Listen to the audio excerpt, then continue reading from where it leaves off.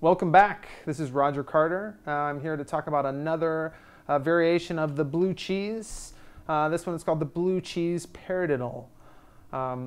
Very similar to, I guess what you'd call a cheese paradiddle, in that we're taking a paradiddle, right, left, right, right, and then we're going to cheese that first note. But here we're going to put the blue cheese instead of the standard cheese. So we have the paradiddle.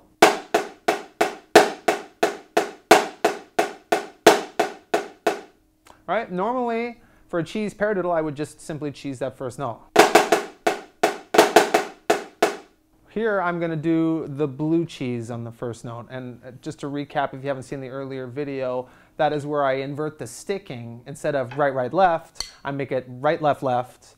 And I also move the flam. Instead of being on the first note, is on the second note. Da-cha-da, da-da, da-cha-da, da-da. So we have accent. Grace note is right there. So we have blue cheese and then diddle.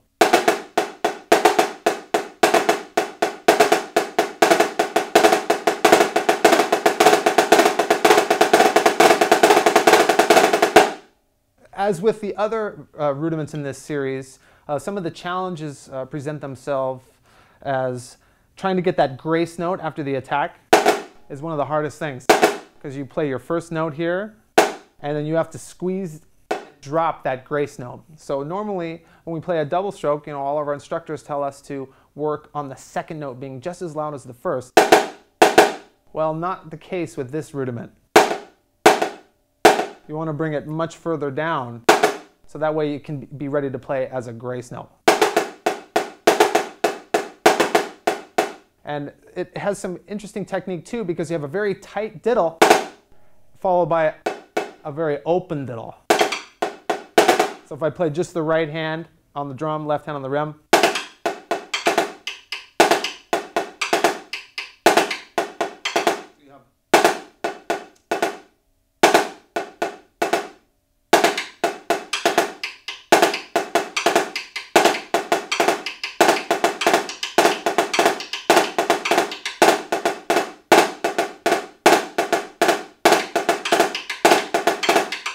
and the challenge is to get that grace note very, very tight. We want it as tight as possible without becoming a double stop. So it's not exactly the same time, but it is just a microsecond before the primary note. You don't want to pop that note down there. Still needs to be a flam.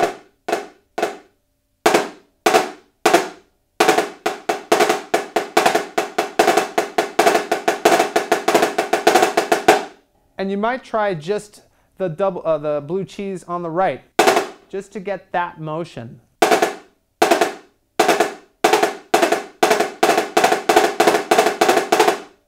They're double strokes.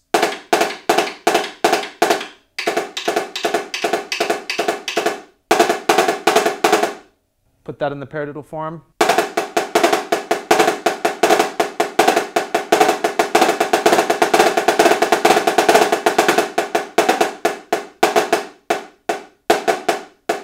Notice when I bring it down like that, you don't want to hold on really, really tight.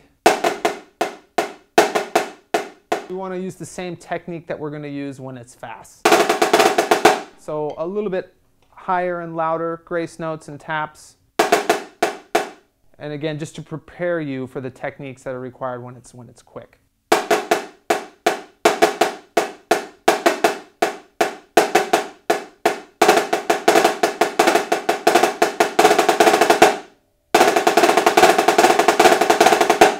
They really have a unique look and sound to them. So now I'll do an exercise that will demonstrate this paradiddle rudiment here. I'm going to go back and forth between some blue cheese, which are a grouping of 3, and the blue cheese paradiddles, which are a grouping of 4. So you'll hear the note value speed up. I'm going to go from triplets da, da, da, da, da, to 16 notes da, da, da, da, da, da, da, da, while putting that blue cheese on the first note.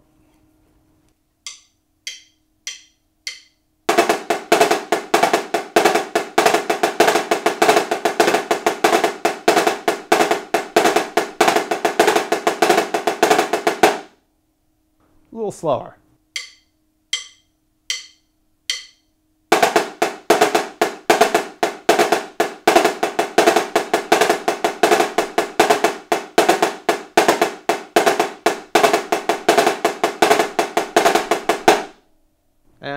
faster.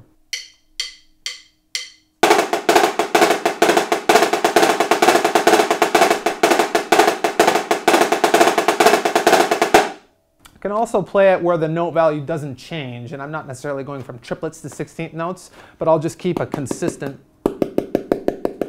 underlying ostinato of notes, and I'll just do 3 and then 5. Same exercise, but I'm not going to modulate between triplets and 16ths this time.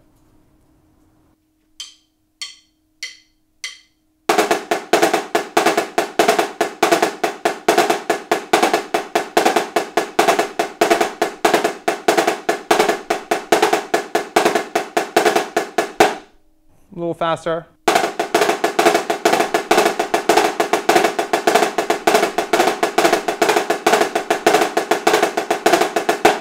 And as with all of the hybrid rudiments, half the fun is just coming up with your own variations, accent patterns, grid it, you know, put into different patterns and whatnot. For instance, I could add another hand to make it into a 5-lit. So instead of, you know, paradiddle, I can put 3 following notes. Then I have it into a 5-lit.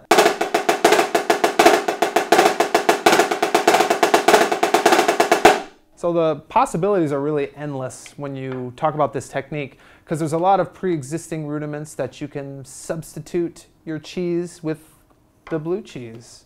So there's a lot of potential ideas that you could come up with. I'm really looking forward to seeing what other people come up with.